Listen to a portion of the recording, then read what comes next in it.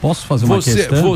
Ô Brunão, você acha que tem que ser, porque você é um cara técnico, né? Então você já está no governo há muito tempo que você trabalha. Você trabalhou com o governo do PT, você trabalhou com o nosso querido Temer e agora você está trabalhando com o Bolsonaro, com a equipe do Bolsonaro.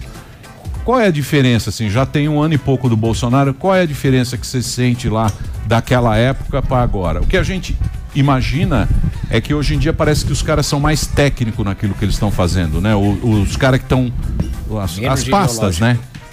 Veja só, algumas diferenças claras que eu sinto são bem impressões pessoais, mas o primeiro ponto, que eu acho que não é tão pessoal, é o seguinte: é um governo muito honesto. Isso é maravilhoso. Você percebe que você não tem nenhum tipo de problema com corrupção, e o Brasil já ganha muito com isso. Um presidente honesto que traz a lisura e a ética para tudo que faz. Isso, para mim, já muda bastante. E nosso país dá um salto de qualidade sem nenhuma dúvida. Você vê Sérgio Moro, teve aqui, até acompanhei, vocês estão de parabéns, foi muito interessante.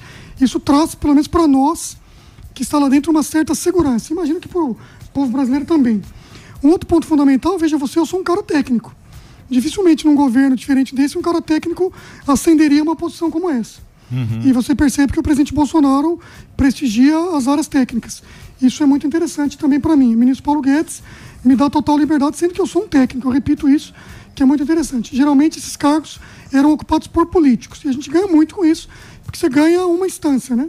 Então a pessoa técnica sempre estava abaixo do político. E hoje em dia a gente tem muitos técnicos no governo. Veja que Rogério Marinho, em que pese seja político, é um cara muito técnico também, virou